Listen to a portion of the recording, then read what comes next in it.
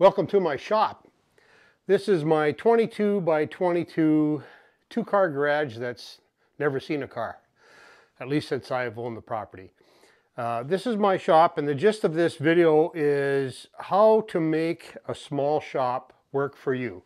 Whether you're a professional carpenter or a hobbyist, you have to deal with what you have and make the best of it. So at this stage of the game, I'm not going to remortgage to buy a bigger property and a shop that's 3 times bigger, so I'm just making this one work. And I'm going to show you a couple things so that you have an idea of how you can make your shop functional for doing big projects in a small space. So as you walk in the door, I've got lumber racks here that was welded by a partner of mine from the police force. Welded up this great steel rack for me. So the idea is that when we open the garage door, we can bring our long pieces of material right in.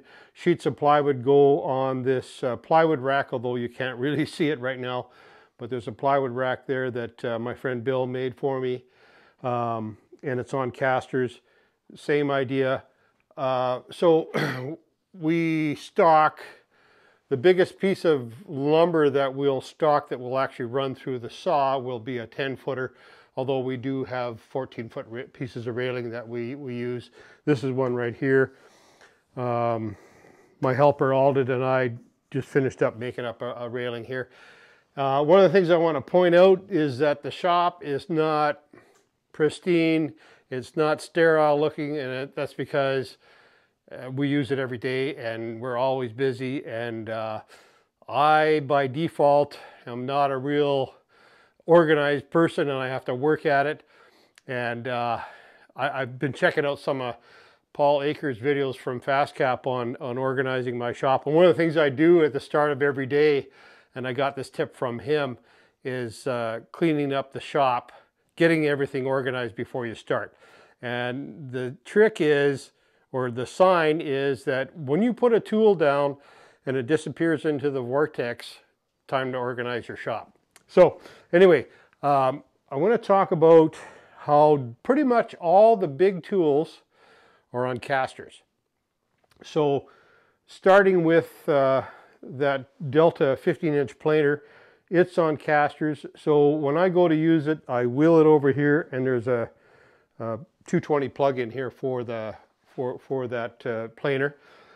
Even this Hammer K3 Winner is actually on casters, and there's a little gizmo here, a little dolly that I can use to actually lift up the saw and move it. Although we've never moved it since I had it set up. And a little bit about the K3 Winner saw from Hammer.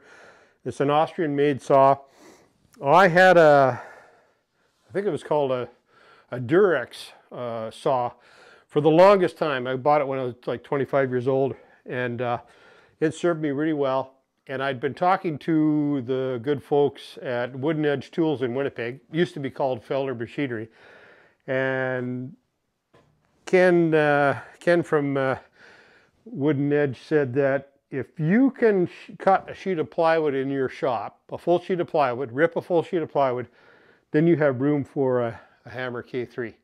So that was been the biggest upgrade I've done, is bought this professional grade Austrian built cabinet saw with the rolling track. This track is I believe it's an 80-inch track. So when I go to cut a sheet of plywood, I have to be standing back here, but I can run that whole sheet through without a problem. And there's an outrigger for it and a cross-cut fence. This is just a really awesome thing. It's got the scoring blade. The vacuum system, I've got a, what is that? It's a Delta vacuum system over there that is hooked up to the saw, gets the bulk of the sawdust, and then I have a hose that goes over here to just a garden variety rigid saw that picks up the dust off here. Although when we run it, it sounds like you've got a jet engine running in your shop. This area here, this is where we do our sanding and a lot of our domino work. Usually there's an MFT3 table set up here, but it's at the job site. And one of the upgrades I'm thinking of doing is building an actual workbench here that's permanent and that's really solid with one of those big vices on it. But everything sort of has a place, and if you don't put things away, you're tripping over stuff. So I'm going to show you how we have all our Festool stuff on carts, and at the beginning of the workday, especially if we're transitioning from working in the shop to working at the job site, we'll load up these carts with the Festool stuff, wheel it into our work trailer, and off we go. I'll show you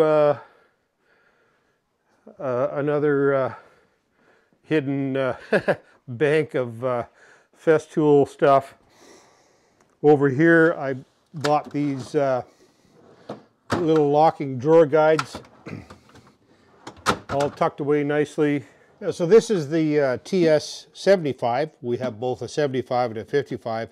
55 is at the job site, but this saw here we use a lot when door building or ripping down heavier pieces of lumber. It's got a lot more power than the 55. We use track saws a lot in our business. We have OF 2200 router. That is the honking big router that Festool makes, and we use that a lot for stairs and other jobs where you need to hog out a lot of material. It's really an excellent router. I've got a OF 1010 here as well, and then over here I've got the OF 1400. Bought the 20-year edition, and sort of the Domino XL 700 would be, probably one of the favorite tools in the shop. We use it a lot, as you can tell from my videos, and it's really an awesome machine, really well thought out machine. Festool Capex. Below the Festool Capex, I've got a Festool MIDI hooked up for the sawdust. And one of the things that I don't have is a central vacuum system where everything goes to. Just kind of don't have room. One of the thoughts I had was if I can put one on the ceiling. I don't know if that would work or not. But on the, this is a custom built unit for the miter saw.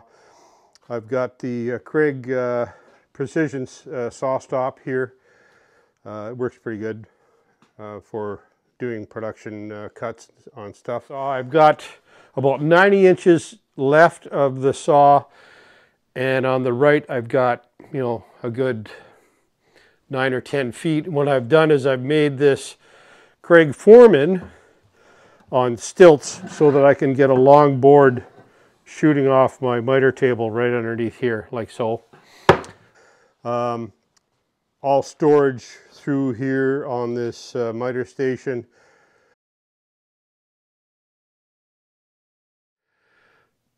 So just so you know, I get a fair number of comments on my videos about, must be nice to be sponsored by Festool, or are they paying for some of this influencing and so on and so forth. I'm not sponsored by Festool. Most of all the Festool stuff I have in my videos, I all purchased before I even had a YouTube channel. So that's not a factor. Certainly I would love to have sponsors, but I don't have any.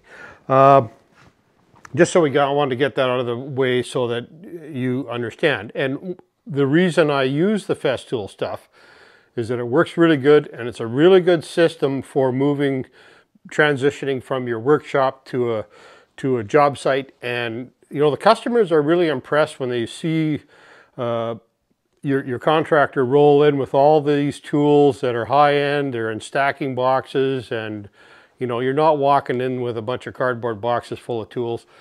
That said, if you're starting out in business, don't get the impression that you have to spend you know, $500,000 on a setup and end up living in a van down by the river. I mean, that's not the idea of being a self-sufficient carpenter. But anyway, I'll continue on showing you the, you know, highlights of this shop. This outfeed table is my assembly table and workbench.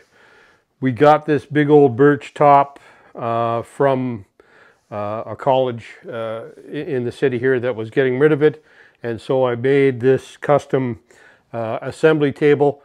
It's you know, it's dual purpose. It's an outfeed table, but it's where I do the majority of all my assembly of bigger projects. Say you're building a door or something. I really like those Craig tracks with the clamps for holding things down, especially stair stringers. We do a fair bit of that. This is a router table. It was attached to my old Durex saw, but now we have it sitting here. And eventually I'm going to customize the fence on the Hammer K3 so that I can use that fence on this router table. Router underneath, that's one of the upgrades I need to do, is I need to switch out that router there. It's a Porter cable, it's a decent router, but for some reason the housing keeps coming loose while you're routing. It's not a real solid lockup on the clamp. Again, here's the dust collector on wheels. This is I think a downdraft sanding table or sanding bench, but what it does is there's a furnace motor in there, and it'll pull all the sawdust out of the, sawdust and also fumes out of the shop, and it ports it outside, vents it outside. I used to do a little bit of spraying, lacquer and stuff like that, but I don't anymore because it's just not a big enough shop for that kind of stuff, but that would work well. Bandsaw, also on wheels. Jointer, also on wheels. One of the things that I wouldn't mind upgrading is if I could find another place to store things like this, then I would be able to get rid of this storage unit. But I have to figure out if I have to build another storage shed or something. This is my own design. These little I-beams that I've made out of 2x4s and OSB, and they link together with cross members. Someday I'll do a video on that, but that whole storage unit is supported by the ceiling. It hangs from the ceiling. It doesn't sit on the floor. So that's kind of a neat little thing. Over here, the Craig Foreman. This can just come right off the bench, and if we're going to use the clamps or what have you, use it for a different purpose. But this Craig Foreman is something that we use a lot, especially for stair building, and it can just punch out a lot of pocket holes in a short period of time. This bench you may have seen in action when we use the stackable clamps from R&R Clamps. Now those black clamps there were gifted to me by R&R Clamps, and they're a real good company, and I really enjoy using their clamps. I used the red ones probably for 30 years, and they work in these little tracks, and I'll show you some footage of that in action. Of course, you have to clean everything up, and that's the big challenge, like I mentioned before. Compressor, nailers. I heat the place with natural gas that's provided by the city. So I have a gas heater to work, to heat my shop. And you get sometimes where it's minus 25, minus 30 outside, honestly, Fahrenheit. And if you just had a wood stove in here, once the wood stove coals, cooled off, you would have a whole bunch of condensation on your tools. So you have to kind of keep a constant temperature. Even when we're not here, we leave it about 50 degrees Fahrenheit or whatever that is in Celsius, so that we don't get condensation on the tools. One of the upgrades we did, and I always say we because I've always had a helper. Alden is my helper right now, and he's been with me for a couple of years, and he's a great helper. He's also a good cameraman. But one of the upgrades we did for the YouTube channel, but also benefits us, is lighting. So I put LED bulbs in all these fluorescent lights, and I also was able to make a deal on these lights, LED lights that hang from the ceiling in various places to give more light in the shop. And that's kind of the secret to doing filming and having good, decent results. This CT36 vacuum sits underneath the MFT table, and this operates on one of those Bluetooth things where I can just turn on the vacuum with this button here, and it's really handy. And I wish I had it on every one of my Festool vacuums, because you know, if you're at the top of a flight of stairs vacuuming some railing joints and the vacuum's at the bottom, you got to walk all the way down and turn it off and on, and that's a really good feature. Lots of clamps. You know, one of the limitations of having a smaller shop is that you have to do things in series. So what I try and do is do all my material cutting first, then do the assembly, and then later on, you know, do the staining and finishing. Because obviously you can't be cutting materials while you've got varnish or lacquer drying, and you've only got one assembly table. So for a one-person or two-person shop, this is just fine. You also have to think about the size of jobs you take on. For example, I've been asked to do kitchen cabinets a few times, and that's a problem because I got no place to stack the cabinets once they're made. But if you can find a job where, you know, maybe a smaller scale cabinet job where you can make a unit, deliver it, then go and make the next one, go back to the shop and make the next one, then that'll work. So these are the things that you have to think about, and the limitations are there. But really, for a small business, this is just fine. You just have to think about the process. Lots of sheet goods. The styrofoam we use for cutting on the bench with the track saw. All these drawers here are specific. This is all the Craig stuff. This is Festool clamps and whatnot, blades and sandpaper, things for nailers. So each drawer has a different, you know, I got it fairly organized, lots of pocket screws and so on. Here's the edging tapes. I forgot to mention I have a portable edging machine. And the funny thing is, I've got better drawer slides in here than my wife has in her cupboards. So that's something I'll have to do eventually. Over here in this corner here is where we keep a Festool MIDI with this cyclone collector for extra sawdust. It works pretty good.